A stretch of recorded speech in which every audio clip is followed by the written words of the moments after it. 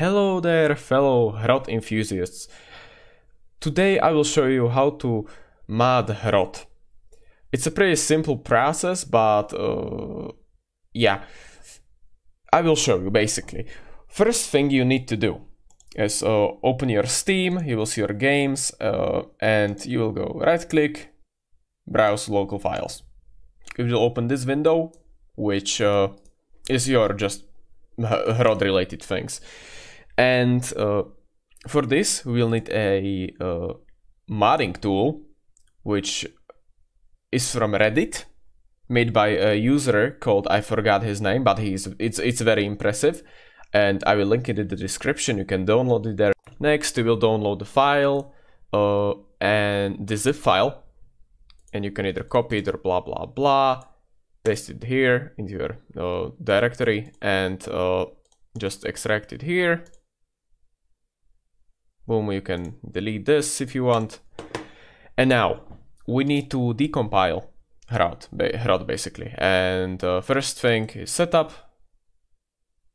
and then you go unpack that bad. Basically, yeah, it decompiles the game.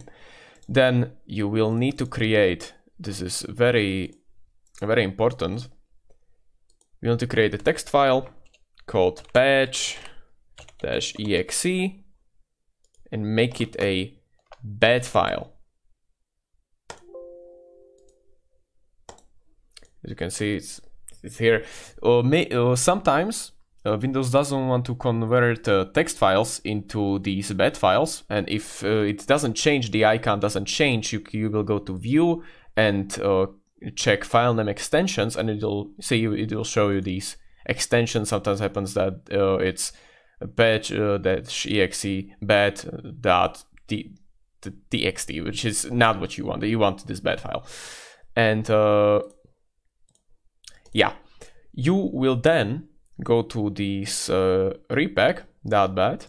You will open it in your notepad, doesn't really matter, and you will copy these two things. One is this. We will open this patch.exe. There we go. You can open it in Notepad++. It doesn't really matter. I will open it here just for the sake of it. Boom. You can see, and then copy this last line into another.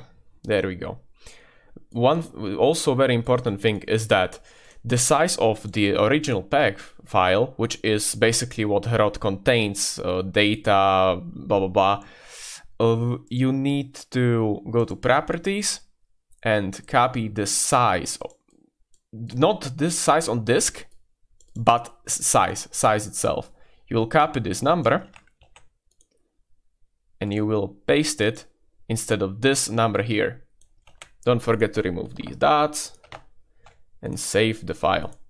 Now the thing is, every time HROT updates, you will need to change this again,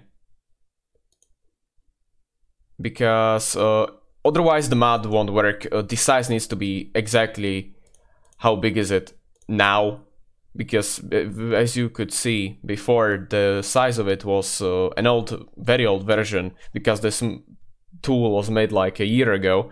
So yeah, now I will grab my first of all, I will delete this because I don't need it anymore. The game wouldn't start now. But when I grab this and I put it in here, it's my thing I made. And then you will need to launch patch-exe.bat.